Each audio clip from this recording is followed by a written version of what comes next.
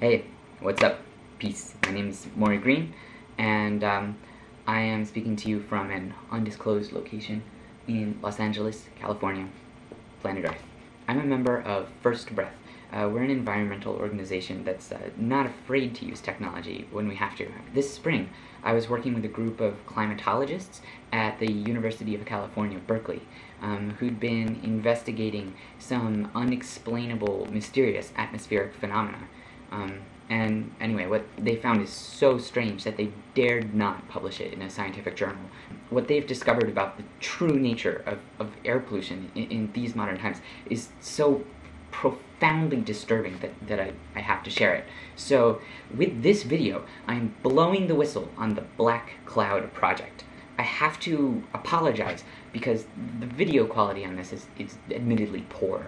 In order to get it, I had to first hack the UC Berkeley ResearchNet and then pull a bunch of like half-erased files out of the trash and then digitally reconstruct the movie. So, I don't know, I think it was intended for some kind of like big shots at Berkeley, but I can't say for certain. But let's watch it already. Okay? Berkeley, California is the home of climatologist and new media artist Professor Greg has been using interactive computer programs to enhance our consciousness of how we have polluted the natural environment.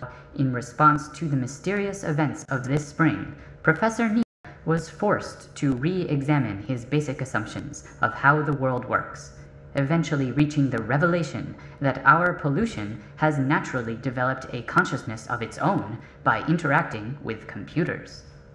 In May of this year, people began citing a small black cloud. The area suffers from poor air quality. What was strange was that, unlike other clouds, the black cloud did not move with the wind. Meteorologists could not explain soon, however, even more baffling evidence started coming in. Residents reported that the clouds seemed to hover in the areas with the worst air quality, moving quickly to the next location as conditions changed. The BID lab sent samples of air gathered under the black cloud to chemists and biologists. Suspended in the air were a variety of synthetic and volatile organic compounds that I had never seen before, including some that resembled some strange cousin of DNA. I would say that these chemicals were from some completely new and undiscovered branch of life on Earth, if only they weren't so utterly toxic. Patterns occur naturally in our environment. These can be as simple as the steady rhythm of day and night, or they can be too complex for the most powerful supercomputers to decode. Synthetic sonic analysis takes raw data and converts it into sound. We could see no natural reason for the anomalous patterns in the air quality data. When we listened to the data for carbon dioxide alone, it sounded like this.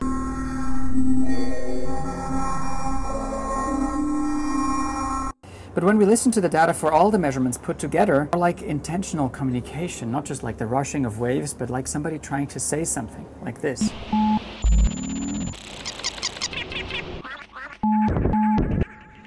Intrigued, we had our computer specialists write a program that cleaned up the signal.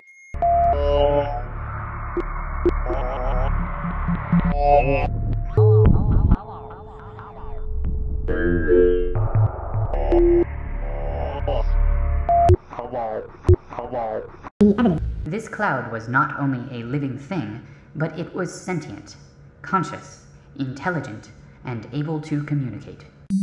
The black cloud was born when reactive chemicals in the polluted air combined in new ways that allowed them to somehow interact with the electric fields of the sensor networks used to study them. The black cloud is both a cloud of pollution and a cloud of information. Its body is a black cloud, floating in the air, but its brain only exists in the network of sensors we use to study it. The black cloud by itself has no way of generating the electric signals that form thoughts in our brains. So gathering information about the black cloud creates the black cloud, and he who controls the information controls the black cloud. It was at this point that Professor sent one of his students to study the cloud with simple sensors that measured and other pollutants. Although my student gathered excellent data, he became confused by the power of the cloud somehow. He felt that the cloud gave him godlike powers. When the student started claiming that the black cloud was telling him what to do, a school mental health counselor recommended that he be removed from the project. Upon the discovery of the anomaly, Professor Niemeyer immediately had the Black Cloud project team sworn to secrecy. We don't understand what the Black Cloud thinks, or how to communicate with it. If this secret were released, there might be mass hysteria among the majority of people who fear what they don't understand. Currently, Professor Niemeyer has just finished developing and producing the Pufftron Sensor Network, a series of small sensors that measure air pollution and send it to a central computer for processing and analysis. The results of this experiment will be made available on the website. I don't have time to review the information in the video you just saw. If you're mildly interested in my investigations into the nature of the black cloud, if you have any evidence about the existence of the black cloud, please go to dailypolluter.org. However, the much bigger mystery concerns a site called blackcloud.org, which is a website that clearly contains information that's emitted from the video. The only problem is that it's locked, and in order to unlock it, we are going to need this, the Pufftron sensor device from the video. Unfortunately, you don't have it, so I am going to share with you the security verification page, which protects the site, and it looks like this. See? 5 colors, each displays 10 different pollutants. It seems that you somehow have to match them to unlock it, and this Pufftron is obviously the key because the 5 lights are the same color as the 5 colors. The very first thing we're going to test for is carbon dioxide. There's a very simple test for that, and it goes a little something like this.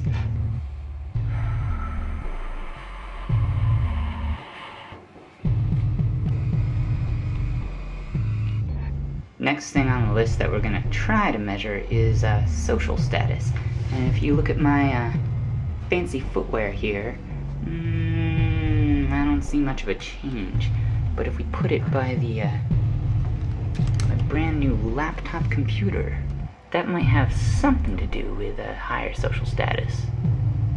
The next thing on the list is awareness, which I guess means, you know, if you're aware of pollution, you're probably going to be able to get out of it. I consider myself to be pretty aware, and I don't see much of a change. The next value we're going to try to measure is light, so check this out. Next thing on the list that we're going to try to measure for is NOx, which means nitrous oxide. It's a major pollutant, which can be found in, Ready Whip. So here goes nothing.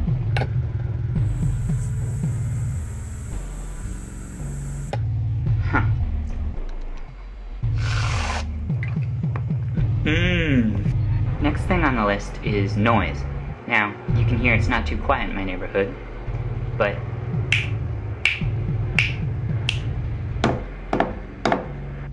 next thing we're going to test for is ozone, O3, and don't try this at home. Smells like a model train set. Next thing we're going to test for is SO2, sulfur dioxide, which has that rotten egg smell. Ugh. And now we're going to test for temperature, so I'm going to put this baby in the freezer and shut the door. A couple minutes later, and what we got?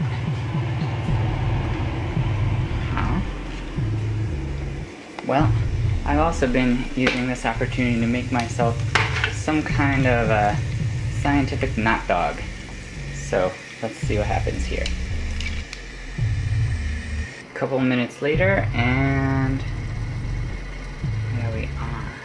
Last thing we're going to test for is volatile organic compounds. This is things like gasoline, alcohol, solvents, and let's test this out.